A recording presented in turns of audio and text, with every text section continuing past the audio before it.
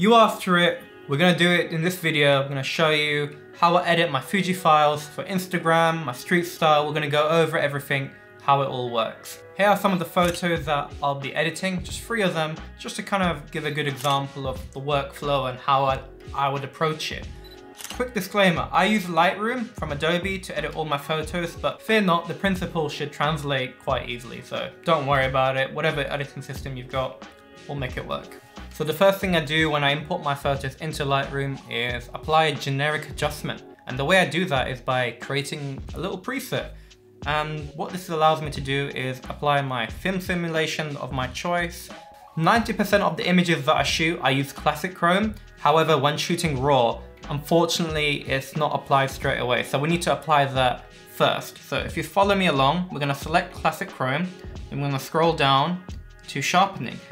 I'm just gonna do a basic one here, but if you wanna see a bit more in depth, there's a link up above that talks about the Fuji worms and how I deal with that. But for now, we're just gonna do 70% sharpening.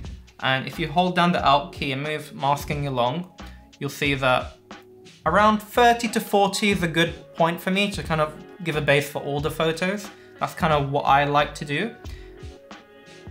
And this is just a quick way just to kind of save a bit of time because I'll be applying this to pretty much every photo anyway.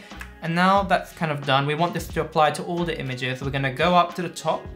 We're gonna go to presets, hit the little plus icon. I'm just gonna name this generic adjustments just so I can remember it later. And there you have it. With a click of a button, this will apply to it, and then we can select, drag along to all the other images, hit sync, and that will go across the board to all the images. So let's say you did a wedding or a long shoot, now you have a basic start for all of them. They're all consistent. And there you go. A quick disclaimer, I really don't believe in selling like full-blown presets which are gonna change your image completely.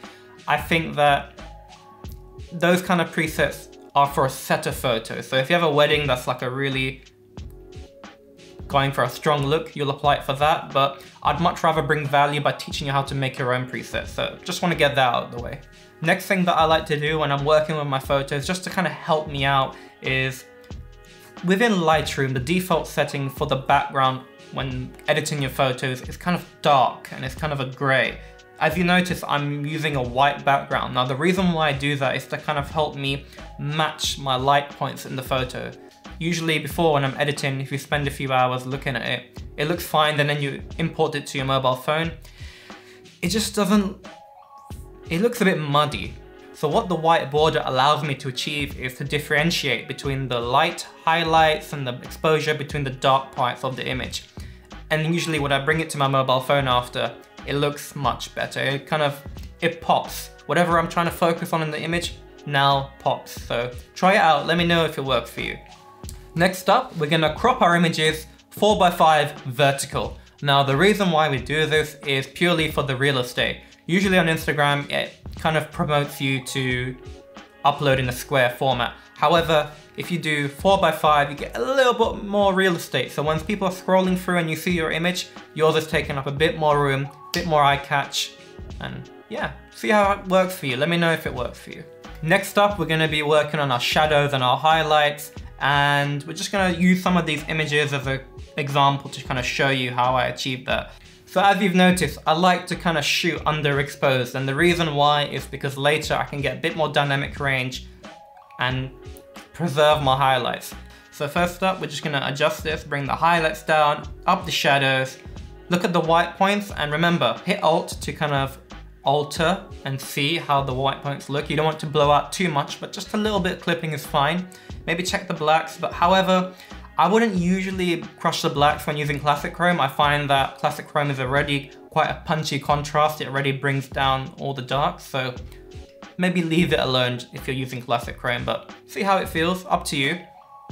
Then we can go down, and you already done your sharpening, so we're all good there. Happy days.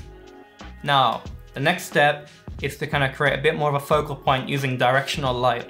As you can see, with the photos that I've taken, there is a bit of directional light, and we want to accentuate that. The way we accentuate that is by getting our brush, scrolling down to the size, feather, flow, and density. I like to use 80 for all of them except for size, bring it down a bit, and brush in the light, just to kind of accentuate it, bring a bit more punch, bring a bit more emphasis to it. I really love Caravaggio paintings, and it's kind of like my early painting days back in high school and how it translates into my editing workflow in Lightroom. I find it very therapeutic to kind of brush the light on, do a bit of dodge and burning. Be careful not to do too much. I know we're gonna use 0.60. We're just gonna do it by layers, so it's not gonna be too much. We're just gonna gradually do it. If you feel a bit adventurous, I would recommend maybe adding a bit more warmth to it and see how that works for you. These are the results from doing it for these photos. As you can see, they look pretty more punchy now, a bit more pop with the directional light added. And if you wish, you can now toggle your white balance. And this is the reason why I prefer not to use major presets, just have a basic adjustment and we can tweak everything afterwards. We can go through every image and just go through the little tweaks and make sure everything's okay. Hope you enjoyed my little workflow. It's just a basic one, nothing too intricate, just going through the start to finish. Usually I shoot on my lunch break, on my way to work. I usually have my camera with me. I'll go home, edit my photos, select the best ones, and this is the day-to-day of what I do. If you like what you see, consider subscribing. If you want to see some of the photos in the video, check out my Instagram. Next week, we'll probably look into how to shoot handheld, and I will see you bloody next week.